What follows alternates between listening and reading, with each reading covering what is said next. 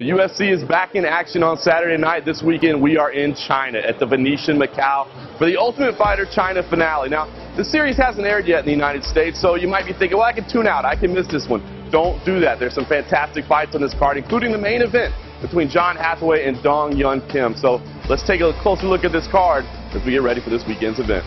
As usual, we'll start out with our lock of the week, and I've got to go with Hayato over Ivan Menjivar. Might be a little bit of a surprise to some. This is a fight between two very, very talented veterans, but with over 71 fights between them, this is a great matchup between veterans, but just one win in the past 4 fights for each of these two fighters, both struggling, both needing a win. So why am I looking at Hayato as such a favorite here? Well, Menjivar moving up to featherweight for this fight. Not exactly sure why he's doing that at this point in his career. He's had a couple missed weights in the past, so I'm sure that's factoring into it, but I don't know if he's the right size for that weight class. Factor in the fact that on top of that, Ivan Menjivar has to make the travel over here to China. Hayato doesn't do that. And lastly, Hayato has lost to elite level wrestlers in his past couple of fights. That's not what Ivan Menjivar brings to the table. So I'm very excited for this fight, but I feel very confident saying Hayato is going to walk away with the win.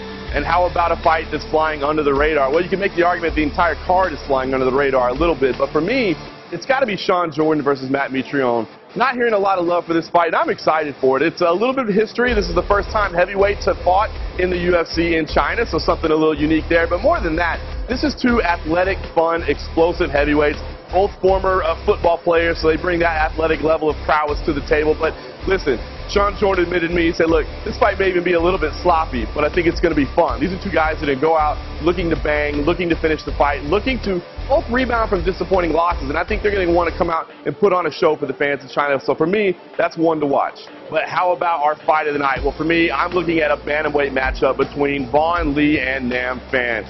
Listen, I'm a big fan of Vaughn Lee. I think he's an intriguing character. He's an Englishman. He has a lot of respect for Asian culture and the martial arts history here, and I know he feels like it's a real honor to be here and fighting. I think he's going to bring a little bit extra level of excitement because of that. Then, of course, you got Nam Phan. He's very proud of his Vietnamese heritage as well, and he's no stranger to the fight of the night bonuses as well.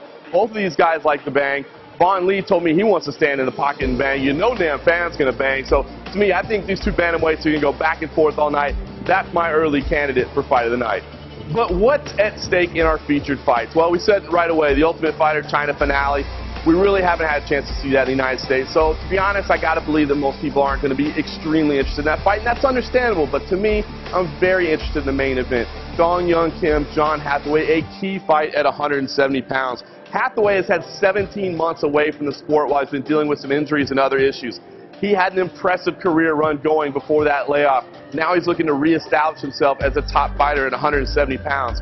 Meanwhile, Dong Yun Kim is coming off the biggest win of his career where he just absolutely starched Eric Silva and kind of shocked the world there. He's on a 3-fight win streak. He's riding a wave of confidence that we've never seen before. He told me that was a life-changing moment in his career. And I think he's ready to show the world that he's a legit contender at 170 pounds.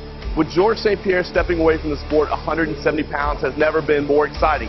These two guys are both hoping to show that they belong in that top level of contendership, and a big, impressive win here will do it. So for me, if you're not interested in the finale, I can give you a pass on that one, but you got to want to pay attention to this main event. You can do it on UFC Fight Pass Saturday night. Stay tuned. We'll have full coverage of MMA Junkie and USA Today Sports all weekend long.